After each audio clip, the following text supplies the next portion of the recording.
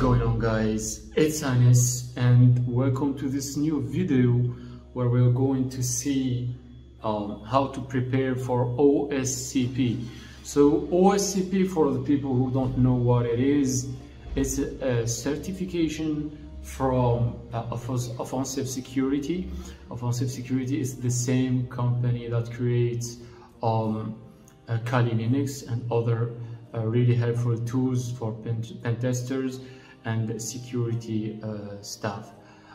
So OSCP is one of the well-known certifications in the field, and if you are considering taking these certifications, there are some points that you might find interesting, and we are going to talk about that in this video.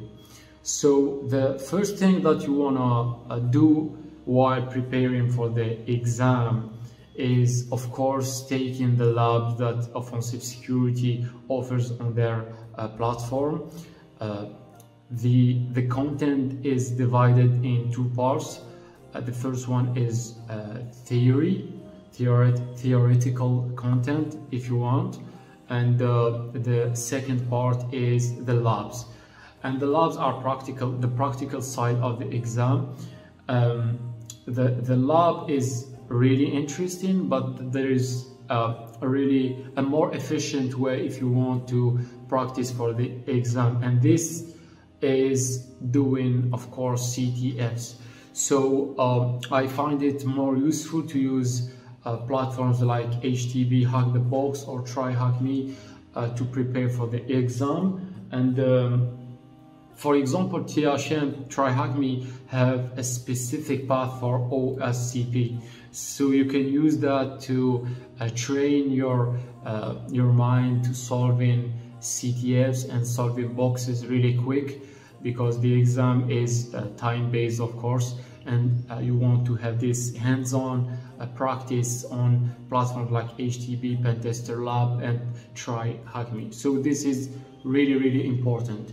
The second thing is adding to the first one, the CTF thing. The second interesting point that I want to discuss in this video is the fact that you need to read a lot of walkthroughs, articles about that, especially from people who have done the exam and passed it, and even articles from people who didn't get the exam. So it's interesting to see the pitfalls that people make and the mistakes that people make, so you can avoid that in the exam, especially if you are someone who gets nervous during exam times and stuff like that. So I found it really important to do that also. So second point is to read for people who have done it.